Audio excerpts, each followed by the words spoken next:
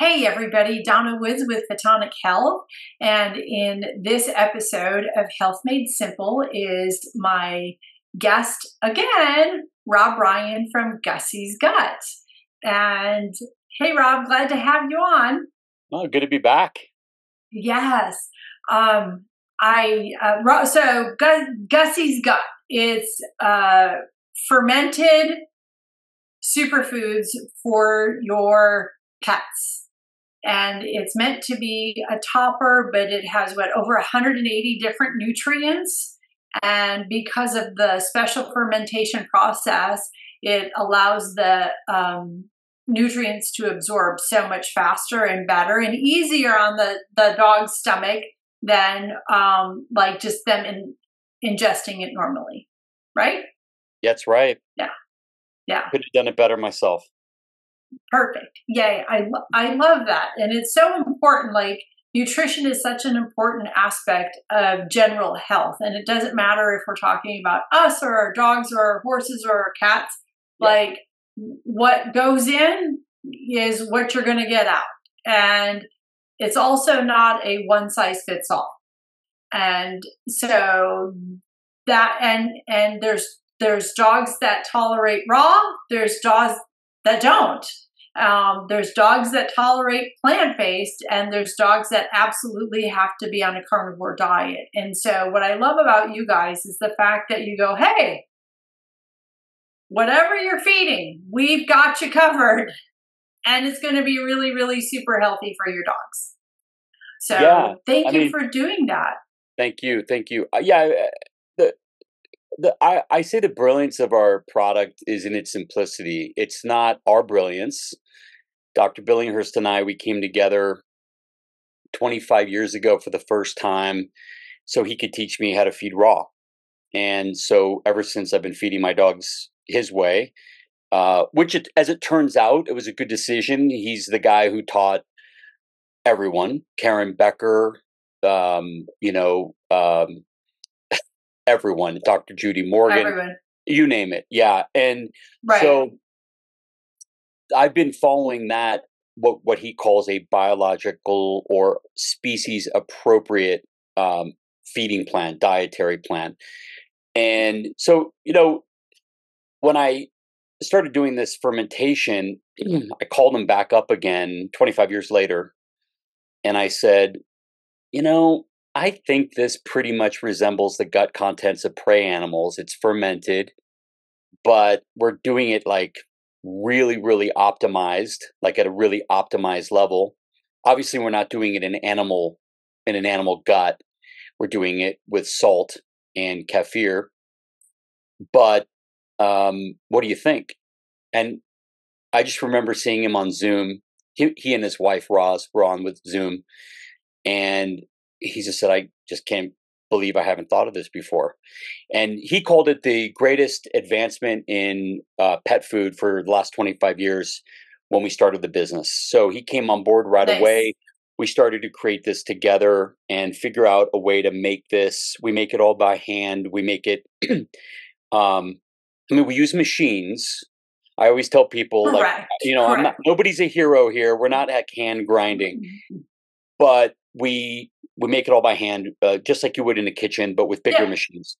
And then we ferment in the United States. Oh yeah, in the United States for sure. In the United States. In the United States, yeah. All this is in the United States. All this is, organic farms and working with farmers. Some farms are large, and it depends. Our farmers change all the time. It just depends on who's got a good crop, and it gets very complicated very quick. But absolutely, we have deals with really, really small farmers where we buy their entire, you fill in the blank vegetable or product, tuber, herb. And so it's 19 superfoods. We identified 19 ingredients that we thought must be in there that your dog can eat every single day. And those nutrients combine perfectly to make this daily supplement. And it's just a whole food based supplement that gets all these nutrients that are really hard to get. And then when you ferment it, you were right, it makes it easier to digest all those nutrients. So I'll give you a comparison. So and I want to talk about Photon Health, by the way. So, but I want absolutely. since you brought this up. Yeah. So you mentioned 180 ingredients and nutrients. Well, we actually have talked to enough scientists. They all say it's not 180. It's probably in the thousands, and you just have to do the expensive enough testing to uncover it. So we think we've identified the right testing facility, and we're getting ready to tell that story. So we're really excited about that. But the big thing is that it's almost as if you pre-digested it. So you can also think about, like, if you eat the gut contents of a prey animal, if you're a dog, that is pre-digested and it is fermented. Sure. Both are true. So it breaks down cell walls. So if you were to think of microscopic pieces of just even say kale, okay, we use lacinato kale. If you think about that, and then the digestive enzymes attack that little baby microscopic piece. They go and they chew away at it. We've already broken the cell wall. And so those enzymes can access that little piece, and obviously millions of pieces, literally, that are in our product, because they're just little baby microscopic pieces that get broken down. And so vets have told us, look, we believe the raw vegetable format is somewhere about a 5% absorption rate. So if you were to put raw vegetables and herbs and everything into a blender, your dog's getting like a really good 5%. Now, I want to talk to you about the photon benefits of that, but 5% absorption of the nutrients. And you guys, like, what's in vegetables is insanity. People don't even think about it. It's, phytochemicals, polyphenols, just to name the big categories. But then when you ferment, you get terpenes that come out and are absorbable. You get people are terpenes. What's that? Good stuff. Sesquiterpenes. Yep. Yeah. And then fatty acids, enzymes, and then I could go there, and it's well beyond vitamins and minerals, because everybody always knows, like, what are your vitamins and minerals? That's the least exciting story that we have to tell. Correct. The way we look at gut health is two things. What is the goal?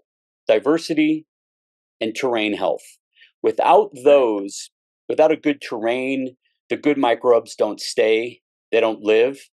And without diversity, you have an imbalance. You need to have a diversity specific to where you live and your lifestyle. So the dog that lives here in Colorado has a very different, even if it was twin dogs, let's say, share the same DNA, everything. You've got genetics. You've got that same dog in Georgia compared to Colorado, very, very different microbiome. So anyway, that's my summary.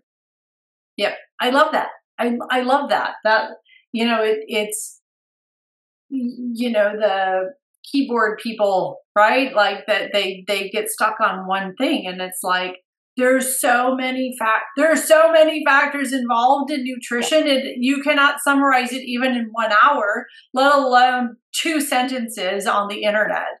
And then you get into different breeds, and we've had anywhere from golden retrievers to terriers, and now we're on to, French bulldogs, and they all have different microbiome, and they all have different needs. And it's not you can't paint dog nutrition, especially with one brush or even 5 brushes. So I love the fact that you guys have this thing where you go, okay, whatever you're doing, you can just add this on, and it's going to make not everything better, but it's going to improve whatever you're currently doing. Yeah. And what you're referring to in the dog breed thing is pretty simple. I have Labradors. So the way that they came about, and yes, we know that America has bred all these dogs. And so there's always a delineation between American labs and English labs. Okay, well, mine happens to be an English lab born in America, but where do they come from? They come from colder climates over in the UK, and they are, you can make a case for the meat that they fed most of their dogs over there we're talking for hundreds of years. Like, it puts to shame the kibble industry. Forget kibble. Over hundreds of years, these dogs' digestive systems have been adapted to eat this food. And then you have this, so you have this genetic component, but then you have this epigenetic, like historical grandma or mom, dad, grandma, grandparents, great grandparents, all that. So if they ate fish a lot, if you have a husky, Malamute, or if you have a Labrador, if you have, a Chihuahua, you got to be thinking of just a little bit. Just be cognizant of it, because I think it's really cool. Yeah, absolutely. Yeah. Absolutely. So I love that. So you want to talk today about photons in plants, and I'm assuming it's because you guys use plants in your products, and I'm so on your show. Right, and you're on my show, and we're all about photon energy, because it's amazing. It's absolutely amazing and can be life-changing and can also save lives. So let's dig into that a little bit further. Well, first of all, I want to thank you, because a couple of our customers have come and purchased from you and been very, very happy with their products. And I think this is a really cool marriage, the Gussy's Gut Company and yours, Photonic Health, because I really do see it. And I told you this from the beginning. You're doing the same darn thing we're doing with at a different mechanistic level. It's just a different tool. And so that's what I would love to get into. This idea of photonic health is really, it's like light energy. So I think of it really simply. How do I get light into me? How do I get light into my dog? And so today, I can't really say in Colorado in the winter I want to do this, although I do, because it's cold therapy, but I walk with my shirt off outside with my dog for about 30, 40 minutes. I do this twice a day. Why do I do it? For sun energy, for vitamin D. Vitamin D is super beneficial, but it's the beginning of the reason why I do it. It's kind of the reason, I'm going to get my vitamin D. But what I can't think about, and frankly we don't know, is all this other crazy stuff that comes from the sun. And the full spectrum of light. And I'm very interested in this subject, as you could tell. My doctor, I've known him 23 years now. And I've been a biohacker my whole life. I'm 52. I've been interested in this subject since the age of 16. Anti-aging, I'm obsessed. I was obsessed with anti-aging, but now I don't care as much about how long I live. It's how well I live. And so I started out in the pet world, just being obsessed with, gosh, how do I get my dogs to live 1 or 2 more years? At the short lives of these dogs is just horrifying and almost unbearable. And so how can I get them 1 or 2 more years? I mean, that was my main mission. Still is, actually. But my mission is to get them to live as long as I do. I want them to live forever, for as long as I do. I mean, I'm just gonna be honest with you. What can I do? And I know a lot of I'm going to say there's 2 kinds of people in the world. There's dog people, and then there's the other kind, right? Yeah. And the other kind don't get it. They don't get it. But when I put it in the context of, your child, your children that you love, and you love them so much that you're allowing them to live in your house until they're 40 years old. And you allow that because you love them so much, and you love being with them and spending time with them and doing things for them and caring.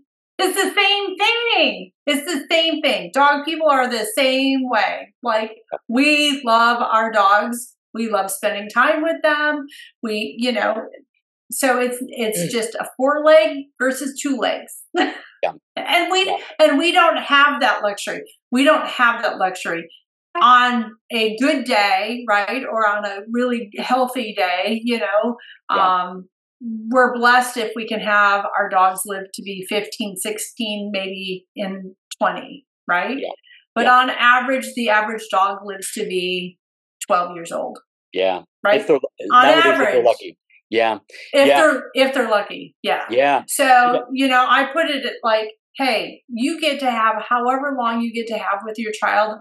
I get to have maybe 12 years with my dog. So I'm going to love on her and kiss on her and hug on her and do all those things. Yeah. Well, I think people, I really do. Some people have heard this before, so it may sound cliche to them, but I do think that dogs teach us how to live, and they teach us about the shortness of life. Because think about it this way: if I'll put a little, whipped cream and cherry on top of what you said. If your kids died at 12, 13, 14, 15, 16, 17, 20, even 20, okay? Yeah. Could you imagine how health conscious we all would be? Could you imagine how, and I know that's a crazy argument because then you'd say like, well, how can you have okay, but you get what I'm saying, okay? Yeah, So, absolutely. If there was a finite, real short in relationship to your life, you would do everything in your power to like, how can I squeak out one more year, 6 more months? Absolutely. So that's where I'm at. I don't have kids. So I luckily have a niece that's 9 years old. So I get that part of my life met that way. But I always have been so busy and so totally satisfied with my dogs being my life that like I don't want or need for anything else. So, but anyway, so I think the getting one more year is profound if you think about it being 1/16 of their whole life or 1/18 or whatever. Right. So, what can we do to strengthen that? So back to me. So, 23-ish years ago, I became super obsessed about this topic. It was at the time I got my first dog, PS by the way. And and so when I got into this great, amazing doctor who I had a sleep disorder for 14 years, and this guy cured it. And he's been my number one doctor ever since. He was big on Photon Health. I'm like, Photon Health? Never even heard of it. And he created a green drink that he wanted me to drink. And so that was my beginning intro into that. But there's a lot of ways. That's called biophotons from food. And they're biological, and there's photonic energy in food because the sun creates photosynthesis and all the magic happens. And that's what causes life, the growth. That's why people like sprouts and stuff like that. Yeah. So I guess should we just go through like there's 6 photonic energy sources? Okay, great. So I talked about one, getting it from the sun, and there's articles if you want to go read about it. Like one of the reasons they think we have a increase in macular degeneration, both people and our pets, is 2 things. But I'm boiling it. I'm being overly simplistic, but you can dig into the literature if you're a nerd. Is the increase and rise in seed oils and vegetable oils in both human and pet diets. It's all over pet diets, and it shouldn't be. The second is, are you still with me? I saw that one of the screens changed. Okay, cool. The second one is in not getting enough full spectrum lighting. So people are wearing sunglasses. It's filtering out a very limited amount of the spectrum, and it's actually causing more harm than good. Your eyes should be getting the full spectrum of the sun. Surprise. And I just know, like, I have 4 friends that constantly are telling me to put on my sunglasses, and unless it's a snowy day or I'm near water where it reflects, or it's just in my line where it's really bright and I have to squint, I don't wear sunglasses. I want that sun fully in my, back to my pineal gland and my brain and all that fun stuff. Absolutely. Correct. The eyes are, and that's one of the things when we started getting into different spectrums of light color in our therapy products, green specifically, like the color green is so amazing, but the only way, I'm not going to say the only way the body gets it, but the primary way that the body can absorb it is through the eyes, because green and our eyes are light absorbing. And so you're exactly right. And there's a lot of nutritionists out there and holistic health people that are like, you got health problems? get up with the break of dawn, not because you need to get up early, but you need to go outside, or you need to be standing at the window and getting that light so that the body can readjust its circadian rhythm. And it's all generated, like the circadian rhythm is balanced by light. Like there's, yeah. And you said window. That's fine. But ideally you've got nothing between you and the light, because all windows, every single window we have has some sort of refraction and filter of some sort. Even if you say, well, I have no sun, what is that called? The sun, the tinting. I have no tinting on my windows. It doesn't matter. All windows do it. So you ideally want pure, just be, light, and you outside. Yeah, and you're not looking at the sun, obviously, but you're getting it's all just pure light and nothing in between you. Yeah. It does, like, seriously, your car, your reading glasses, your certainly your sunglasses, even what is that called? The contact lenses. Yeah. Ideally, I'm just saying, like, you don't have to be a purist, but the better you can get closest to pure, the more often you can, the better off you'll be. I didn't I literally didn't even know, like, my window that has no tinting on it, that's an impediment between me and the full spectrum. So I've been educated. So anyway, so sunlight. Okay. So that's, I think we got that one nailed.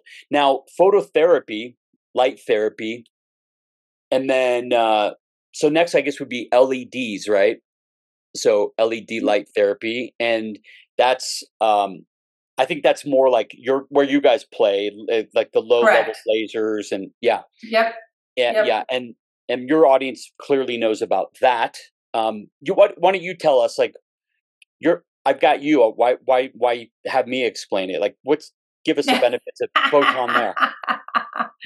Well, I mean, and I'll just give you our general, very, brief explanation, even though it's something that we could talk days and days about, because we started using LED light therapy back in 2004 on animals, 2004, which is crazy to think about. And we went into business in 2009, and our primary market has been horses and dogs and cats. And so we have seen, and because we were so early on in the market, and we had just used it so often that we were using lights on dogs and cats with IVDD, and having them overcome them in a matter of, maybe a week or a couple months, versus having to have the animal put down.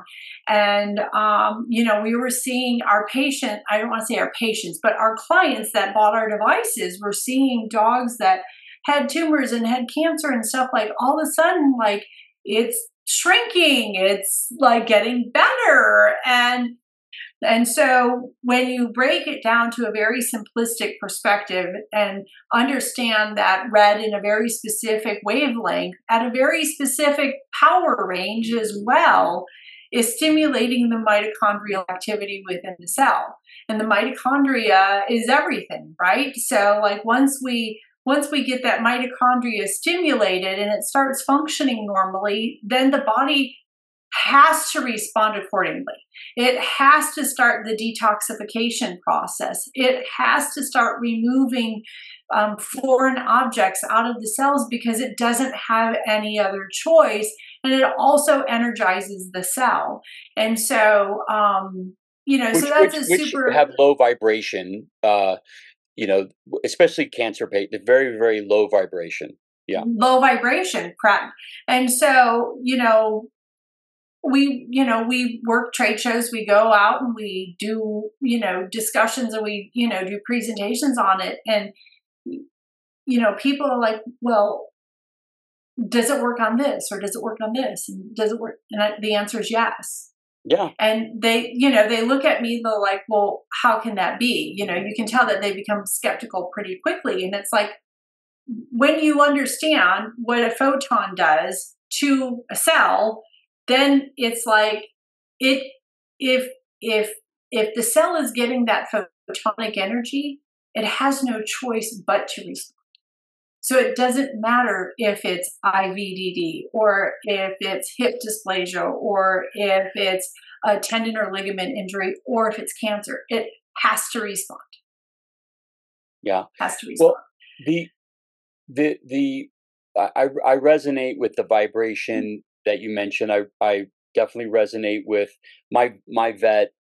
He does chiro and acupuncture, and he uses an LED pen light. It looks like a laser pointer. As I think he calls it light acupuncture or something. Because I said to him, photopuncture, something like that. But yeah, something like that, photopuncture. And I said to him, like, what is it you're doing? I mean, I thought it was a laser, and he said, no, it's like acupuncture with a light. And this guy, by the way, is like the most pragmatic, lowest woo-woo, most like traditional holistic vet, like just very only does what works. And so, as I was thinking about being on today with you, I actually recalled I was thinking about lights and, what do I use in my world? And I've certainly used lasers. I've used LEDs, all that fun stuff. And I thought of him. And so that's a huge, I mean, he's been practicing medicine for 45 years, maybe 50 now. So anyway, it's really, it's really, really interesting. The other thing that occurs to me, like you said, it sounds really cocky of me to say, I don't remember what word you said, your product.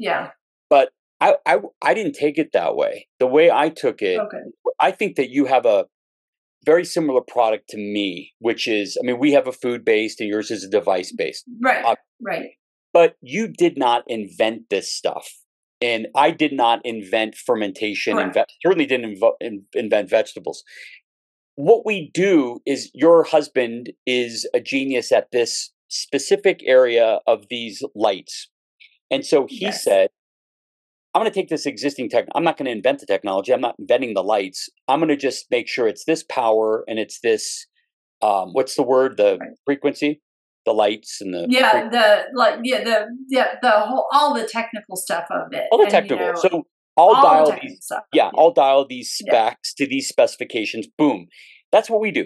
We just say, we're going to dial these, we're going to select the ingredients, we're going to ferment them this special way that's unique to us, and then we're going to make sure we freeze dry it just the way we want it, and then we package it in a very specific way, and there you go. And it's just a high level, like everybody theoretically can go out and make their own lasers. I wouldn't suggest it.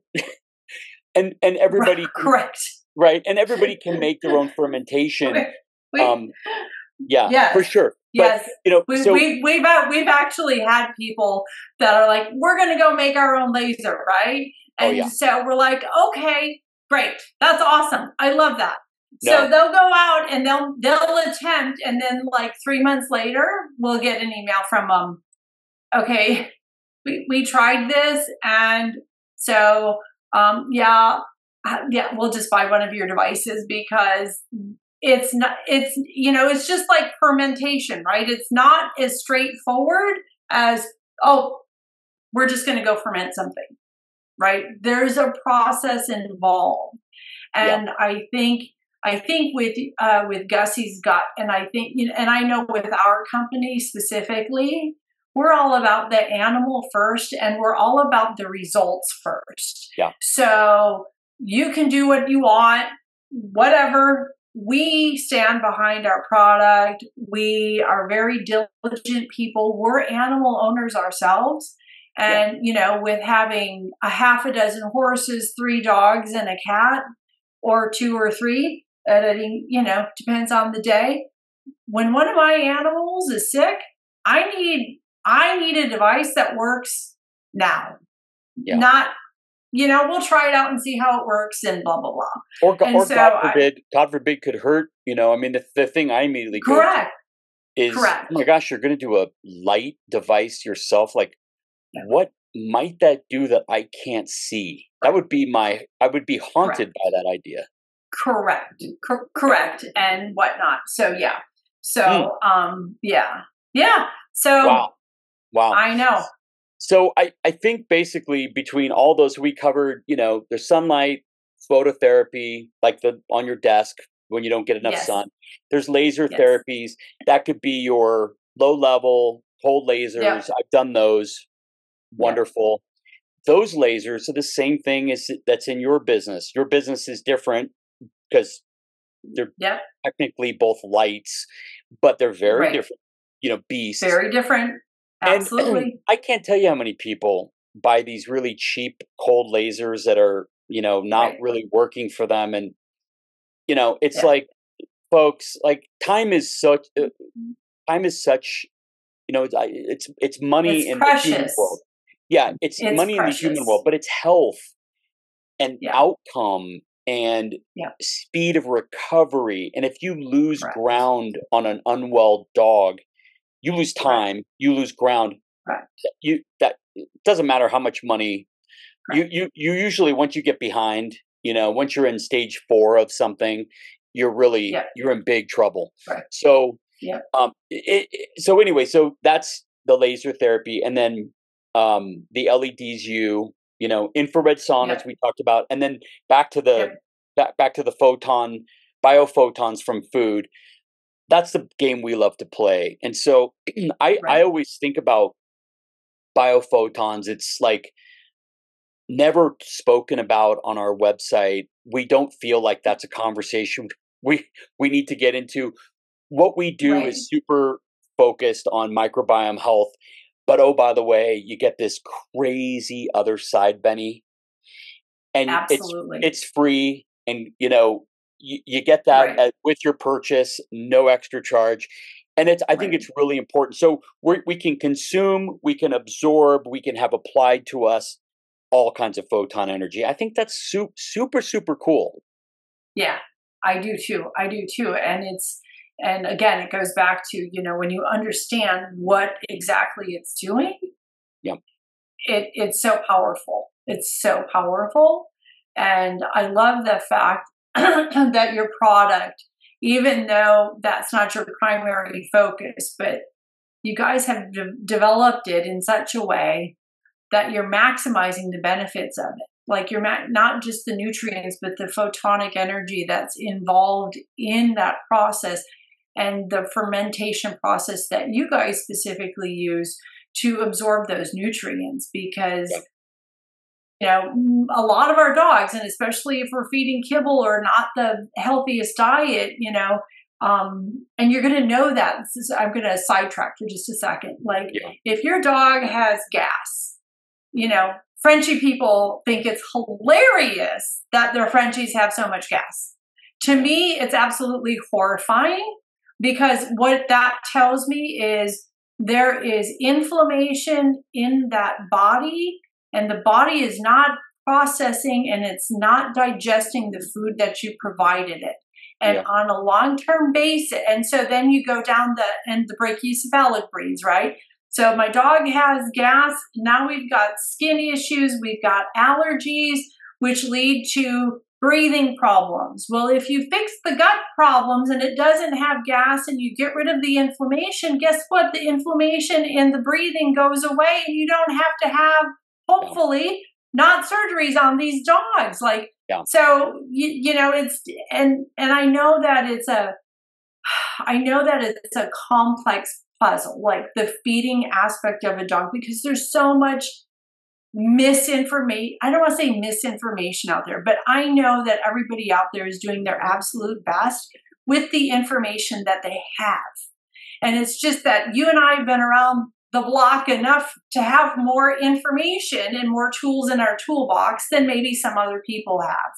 And so when it goes back to get the gut right, get that inflammation out of the body, get those nutrients processing properly, your dog is going to be so much healthier, and your vet bills are going to go down, and hopefully your dog's going to live longer. And so it's one of those things that I encourage people, especially dog people, hang in there. Like, be in tune with your dog. And if it has gas, if it has these problems, it's telling you that there is something's going on. It's either you're either feeding it the wrong food. And when I say wrong food, it's not like you're doing it on purpose.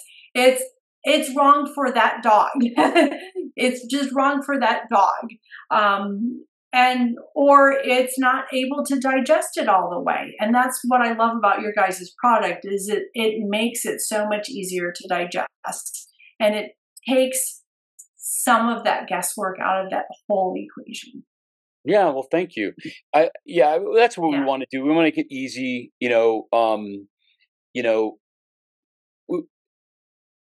we realize that the reason the kibble industry has been so successful is not because it's a superior product. It's because it's really darn easy to do, and they've sold that perfectly. And so we really wanted to make sure that we did something that was produced it and also dried through freeze drying at such a high level that we wanted to make sure that people, it was so easy for people to do, it would be hard for them to say no, unless they already ferment for themselves and they wanted to do it for their pet, which in that case, we'd love it. Go ferment at home. Make sure you get fermentation into your dogs, whether you do it yourself or you buy, our product. And so, for us, it's literally part of, like, our mission statement in our company is we make it easier for people to raise animals that live longer, healthier lives. That's all we're here to do. I love that. We're here to make it easier for people. Yeah. And I love that. Yeah. And so I'm just glad that people can see in this show or hear in this show that there's another dimension to health, which is we're all light beings, including animals. And, literally these plants, the little blades of grass, the flowers you walk past, the weeds that you don't like in your yard, they all have these amazing light cells that are in them. And if you consume them, if they're healthy, if you consume them, you're getting the emissions. Like, it's crazy. Like, it's really crazy. And they know this. Like, science knows it. Emissions of light that's stored in these little cells. So give your pets, folks, also give your pets vegetables. If you are feeding a kibble, because I know that's really what you're bringing up a lot here. And, Donna, for people who are doing that, please give some fresh, blended, put them in a blender, make them baby food consistency so that they can break them down easier. Give them fresh, good photonic energy. And, and then ferment. Yeah, absolutely. I love that. Thank you, Rob Ryan from Gussy's Gut, for being on today. It's always such a pleasure to have you on, and we always have such fun discussions. And so if you are interested in Gussy's Gut, their products, they are absolutely amazing. And we've got the link attached. So feel free to use that link and reach out to them if you have questions, because Rob is obviously a wealth of knowledge, especially when it comes to dog nutrition and fermentation and things like that. And Rob, thank you for being on the show again. Thank you so much. Thank you, Donna. And we're talking to another company about producing with them a horse supplement. So I can't wait to get that over to you when that happens. Fun. Yay. I can't wait to see it. Great. Thank you. Thank you. Bye, everybody.